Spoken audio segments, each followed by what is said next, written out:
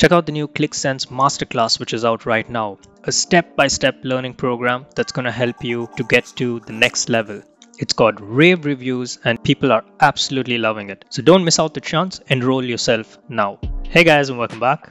This is a really good one. So when you fill in data manually using a load in line, are you tired of typing in every single word because you thought that you couldn't really copy and paste from Excel?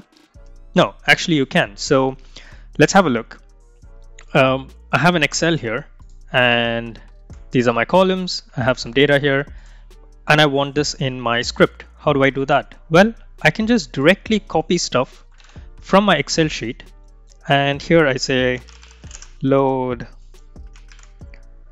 star inline, open close, you guys know the drill, and I go to the Excel, I just copy and I just paste it here, right?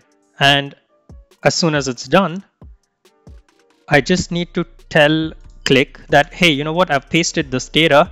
What is the delimiter? What is the delimiter over here? I just need to specify it. So that is by saying delimiter is, and in my case, since I've pasted it from Excel, well, the delimiter here is a tab. So that is signified by backslash and T. And if I load this and I see here, you see here that the data is just loaded because Qlik now knows that, hey, tab is the delimiter. So use tab and just continue loading the data. So now you don't need to manually fill in. If you have an Excel, you can just copy paste it directly here. Cool, huh? That makes things super simple, right? Now there's another thing you could do. Well, what if you had a different delimiter? So now I have a separator as my delimiter, and I just need to tell Qlik that this is my delimiter. Well, you could also put it in quotes, so it doesn't really matter.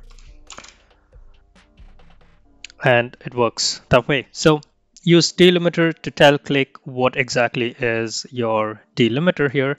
And if you're copying and pasting from Excel, just write what the delimiter is. In my case, it was tab.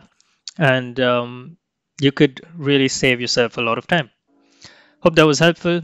Check out the link in the description below on the Qlik masterclass. And well, please like and subscribe. Peace.